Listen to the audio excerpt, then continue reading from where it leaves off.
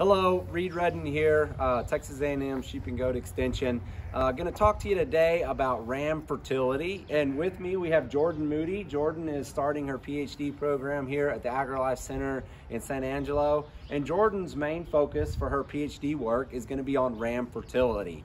Often within the research world, we've kind of focused on ewes and how to improve fertility in the ewes, but maybe we've overlooked some things in the rams, and some needed research is out there. But just on the basic level, what should ranchers do to start assessing ram fertility or infertility? So I think the first thing that they can do is conduct a breeding soundness exam. So they can walk up to their rams, evaluate them for body condition score, feet and legs, as well as teeth, because all of these things are going to be really important so that ram can maintain condition throughout the breeding season, do his job, and cover as many ewes as possible.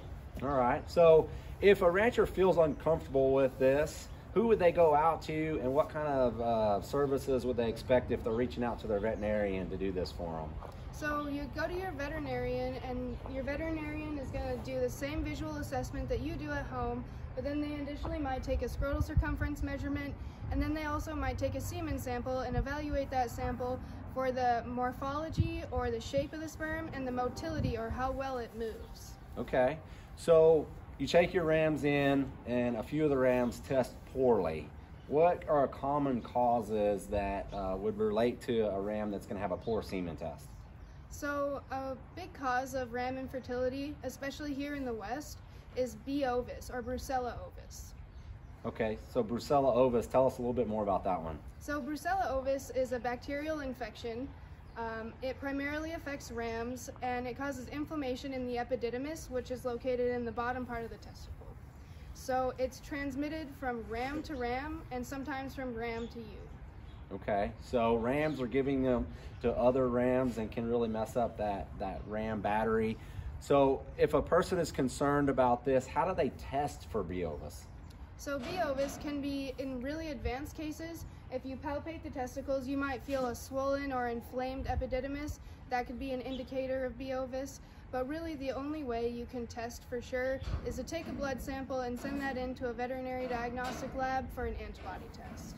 Okay, now you said this is common in the West. Do you have a number on research that's been published or studies that have been done on the actual prevalence rate across, Western flocks? So there was a study done in Wyoming that looked at several different flocks, and it showed that the larger operations had a higher prevalence of B. ovis, and some of those flocks had upwards of 30% of their rams infected with B. ovis.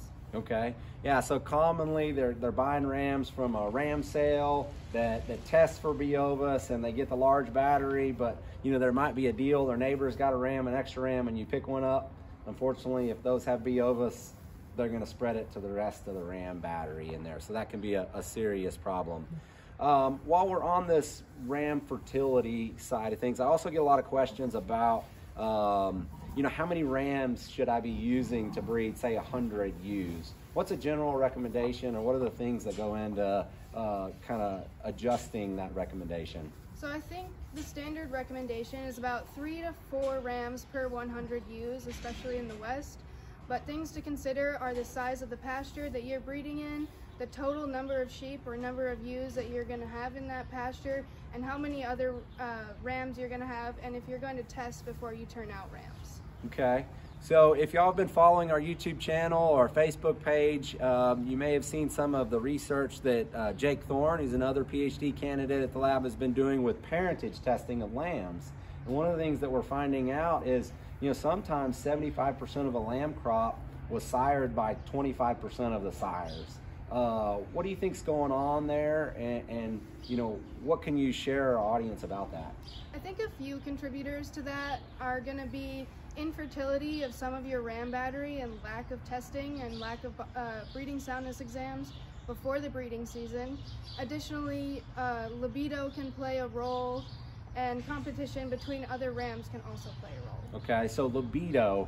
Tell us a little bit more about libido and kind of how that factors into this scenario, because a lot of these studies that he's done, these rams were checked beforehand, and it wasn't an infertility. So what is libido, and is there a test for that? So libido is basically a ram's drive to breed ewes, and a ram's drive to compete with other rams to breed ewes. So sometimes you might just get a ram that's a dud and he just doesn't want to go out and cover ewes, and that could be a huge money suck for you, and it could cause him to sire a fewer amount of lambs than the rest of the ram battery.